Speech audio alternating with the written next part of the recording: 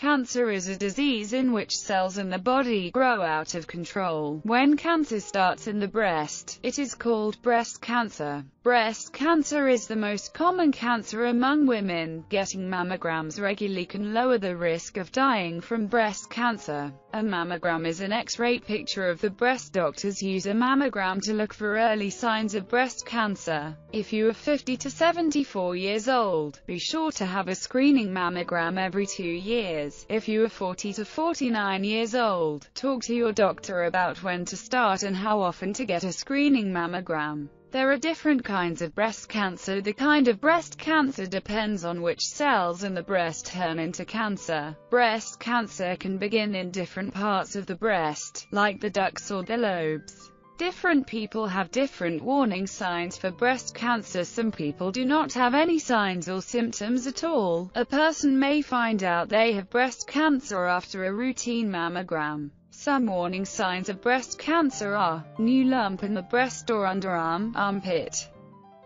thickening or swelling of part of the breast, pain in any area of the breast, any change in the size or the shape of the breast, puckering, dimpling or inflammation of breast skin, redness or flaky skin in the nipple area or the breast, pulling in of the nipple or pain in the nipple area, nipple discharge other than breast milk, including blood.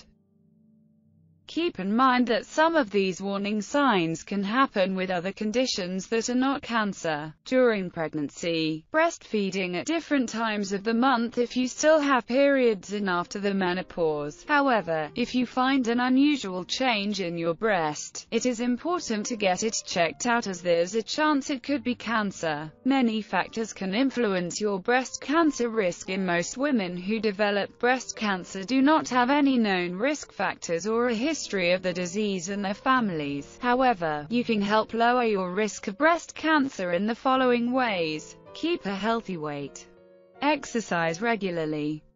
Get enough sleep. Don't drink alcohol. Avoid exposure to chemicals that can cause cancer.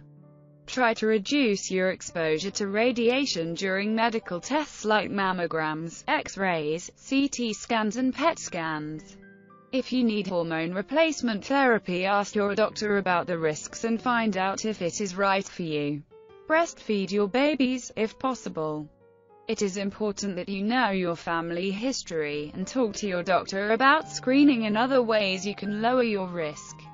Breast cancer is treated in several ways. It depends on the kind of breast cancer and how far it has spread. People with breast cancer often get more than one kind of treatment, a combination of surgery, chemotherapy and radiotherapy. Some cases of breast cancer may also be treated using biological or hormone treatments. The exact course of treatment will be determined by your individual circumstances.